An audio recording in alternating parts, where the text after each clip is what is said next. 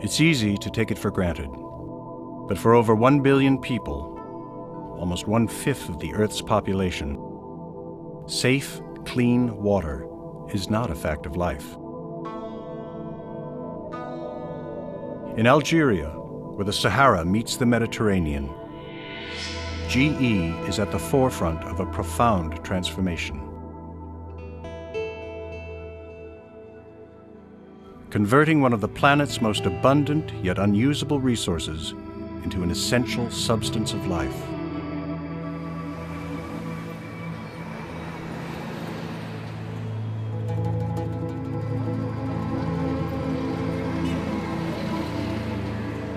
Utilizing a reverse osmosis process that is more energy efficient and cost-effective than alternative methods, the largest desalination plant in Africa is under construction.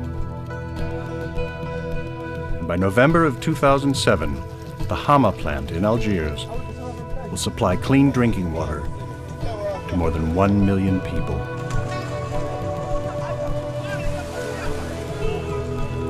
A metamorphosis that will reinforce a city, a country, and a promising vision of the future.